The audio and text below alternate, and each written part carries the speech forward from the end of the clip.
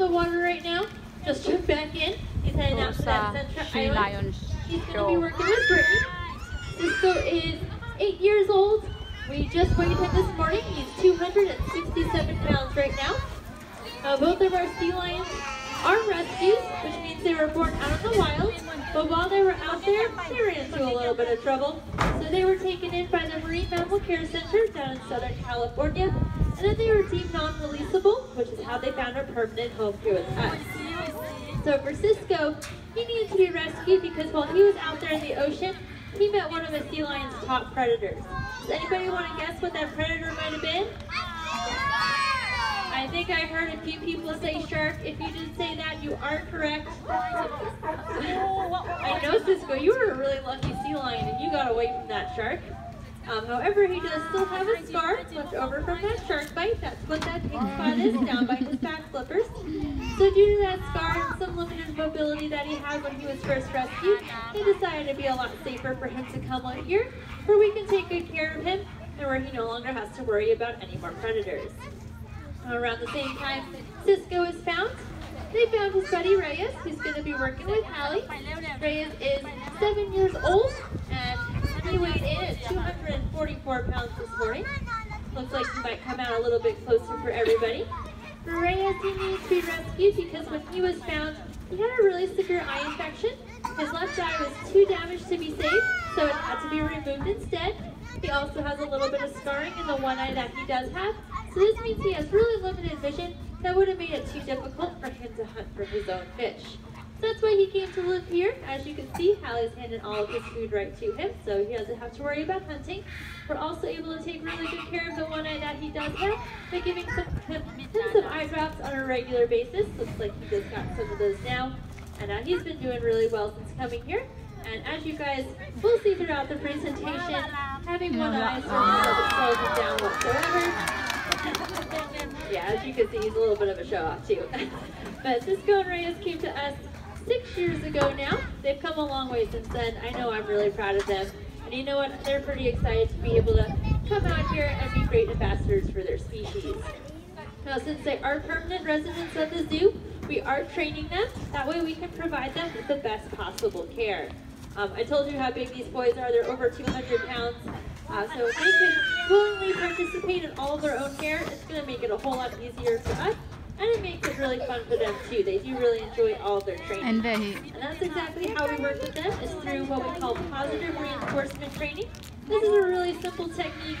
If you guys have pets at home, you're probably familiar with it. If you have parents, siblings, a spouse, you're also probably familiar with it. It works the same way. But basically, whenever our sea lions do something correct, we're going to let them know by saying the word good or by blowing a whistle.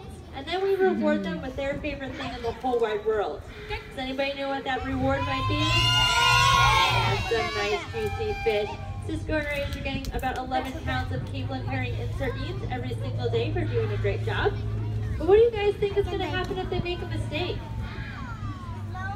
No fish, you're on the right track. Actually, the people that didn't answer were correct this time, because nothing at all is going to happen. We're just going to ignore it for a second or two, and then move on to something else, or give them another chance to try again.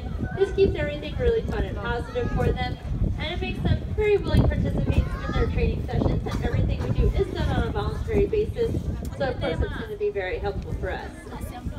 Now, a few ways that we do take good care of them is through, one way, probably the most important way, is through what we call husbandry training.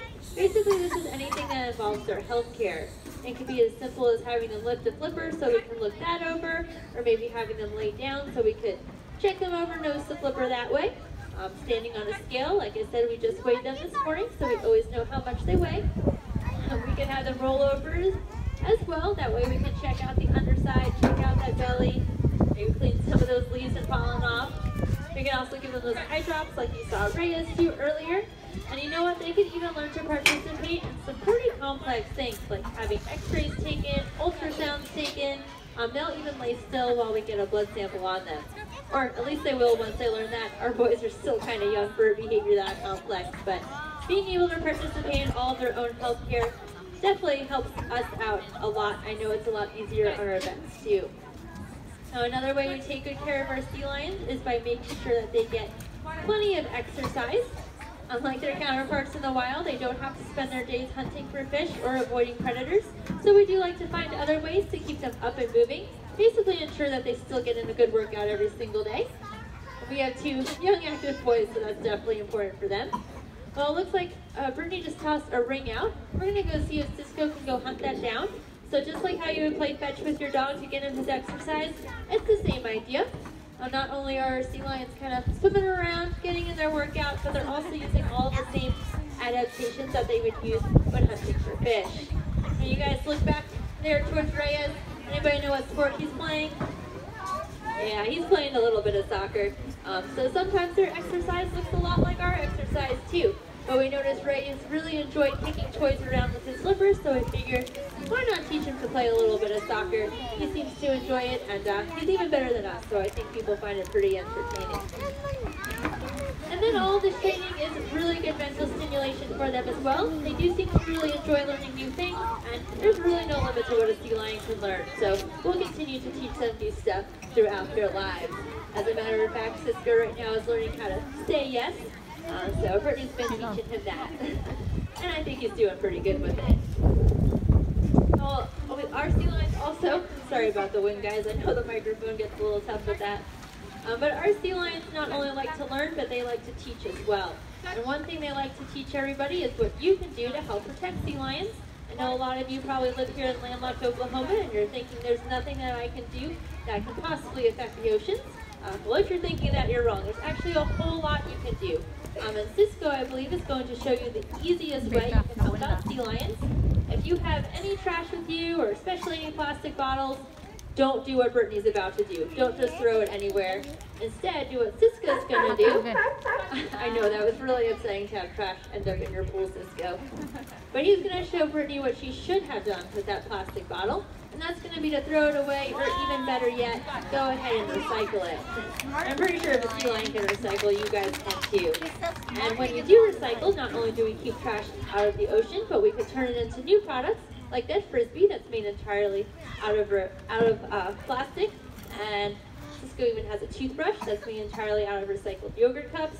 All things that we use with our sea lions. As a matter of fact, Ray is playing with a Frisbee right now. So we definitely like having those things around. Okay, well with that, we are going to be wrapping up our presentation. Our trainers are going to continue working with the sea lions for a couple more minutes, so feel free to stick around and watch. And as soon as we are done working with them, we'll be more than happy to answer any questions that you might have. But with that, we want to thank you for joining us, and we hope you enjoy the rest of your day here at the Tulsa Zoo.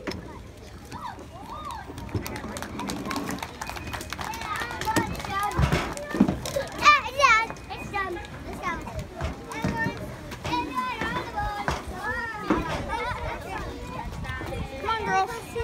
Oh, sorry.